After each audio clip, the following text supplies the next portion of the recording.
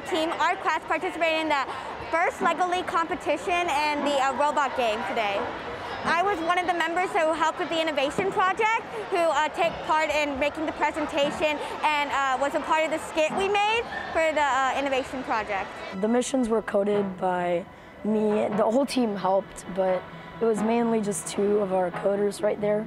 They put in lots of hard work, effort. We're really happy with what we got at the end. We got a total score of 175. So like we got 100 points more, and we were all at the first round. We got only 60 points and the robot wouldn't move or do any missions.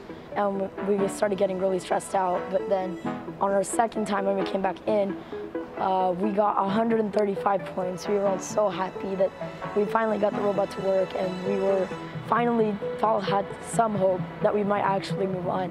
This is a championship for our first Lego League. To get here, both teams had to compete with several teams around the city.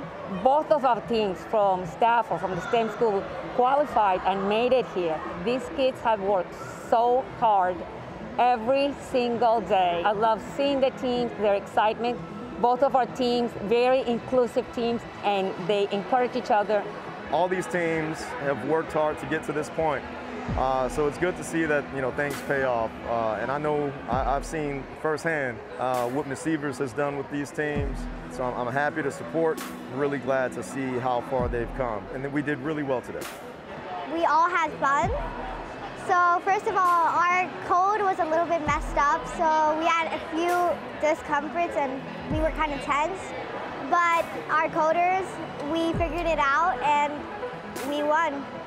It's like a great learning experience because it's really cool to work with all these robots, building them, coding them.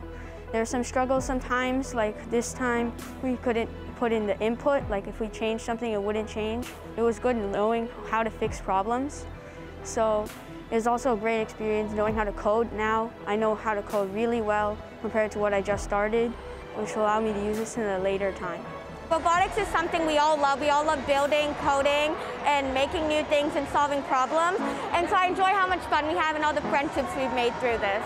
I love how much fun we've had along the way. Our coach has set up pizza parties, gone to the airport. We saw planes and everything. But yeah, it's definitely the bonding and the friendship that we made along the way. I know for me, like, it's always nice to know that someone is supporting you, so I try to support my teammates as much as I can by coming to their events and cheering for them. If we support the team, then the team might win and they'd be happy. And I am very happy to support them because that's the most I can do. If you're part of a team, the main thing that's important is to share your ideas, and maybe that might help. Don't stress out as much because everything in the end is going to happen, and I personally do stress out as well. So we should all just take it slow and take it chill. I like to say that if you're a starting team, that if you really want to go well, you have to work really hard.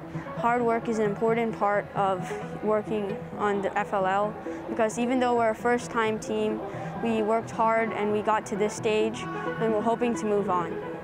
I'm very grateful to the kids for their hard work, for their parents and their patients and their support throughout this entire season. To our principal, Ms. Liang, Ms. Roberts, who is the director of our program. We have been working on robotics, Mr. Hong. We have Coach Byron and absolutely Dr. Bostic, who is the biggest supporter.